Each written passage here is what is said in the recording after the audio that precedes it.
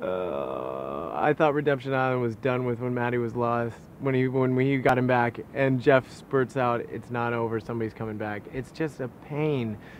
That place is a pain in the butt, man. It's I don't want to go there, and I honestly think that the way things are shaking out right now, I'm not gonna have to go there. But if I do, it's just another obstacle that needs to. It's another thing to worry about that usually in a Survivor game you don't need to worry about. So it's a pain. I hate it. I think it's a good twist. Don't get me wrong. It's gonna be awesome, but I'm not liking it. And plus, I don't want to go to any more and see any more redemption matches or anything. I was good with 2. Let's just hope I'm not there. I don't think I'm gonna be.